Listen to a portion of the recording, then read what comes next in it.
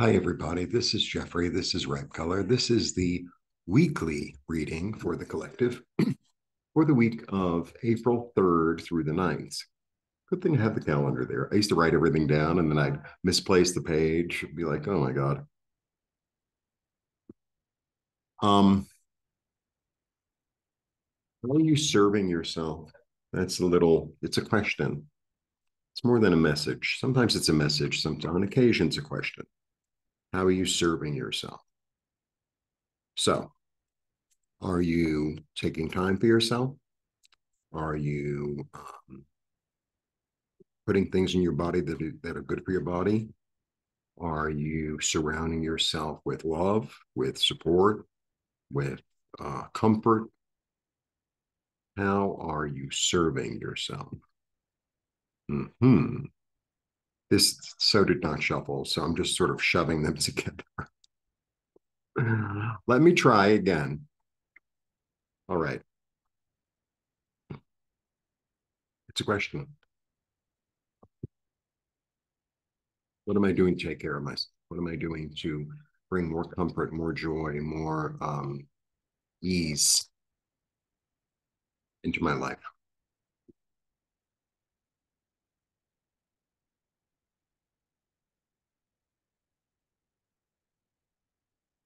Sometimes I'm a little philosophical. I had a really lovely day today. My neighbor invited me to a dance, traditional Mexican dance. I don't know, event. It was really lovely. It was really lovely. It's lovely.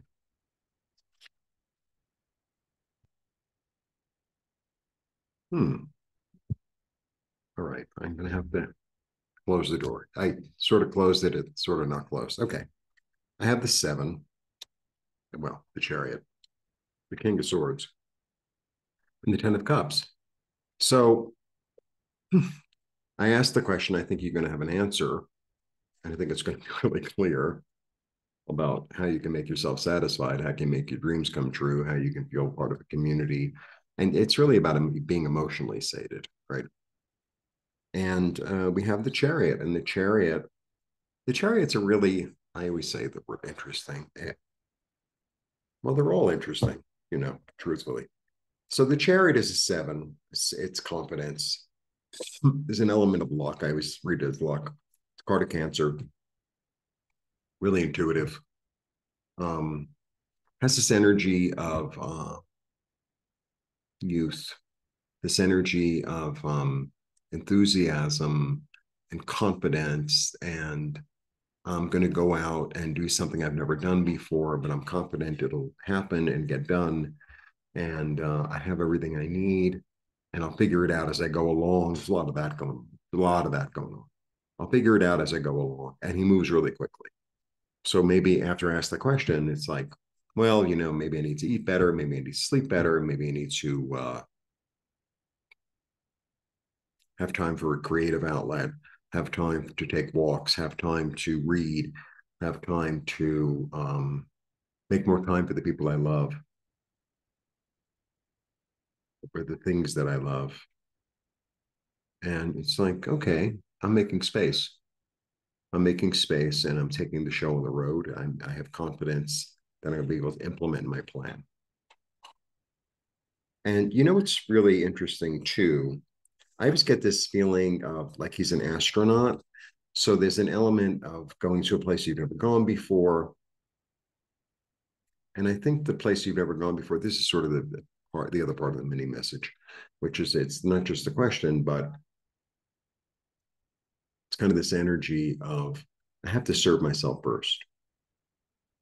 That's what it is. I have to serve myself first. I have to serve my own desires and needs and comfort and finances and etc. first. Surgeon, because it's self-nurturing and self-caring and practical. I know where to plant the seeds. I know how to spend the time. I know how to be patient. I know how to make things grow. I know how to handle my finances. I know how to handle my security. I know what needs to be fed. I know it needs to be fed. What part of me needs to be fed?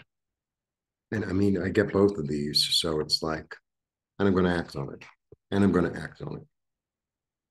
And it's sort of a mental thing, but it could also be like a message. And it's like the time to act is now. There's that energy. So this one I get a lot of things. It's a 9, it's attainment. I mean, he sort of feels stuck in a way, but it's attainment of one's creativity. And sometimes when we're kind of like surrounded or in a box or something, it's like, well, I really have to paint, I really have to make something, let's say.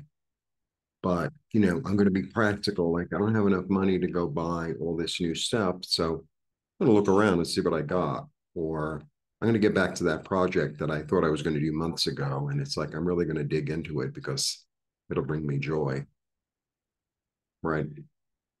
Yeah, I'm really going to get into it. I'm really going to go because there's an energy in this card of that Martha and the Vandellas song.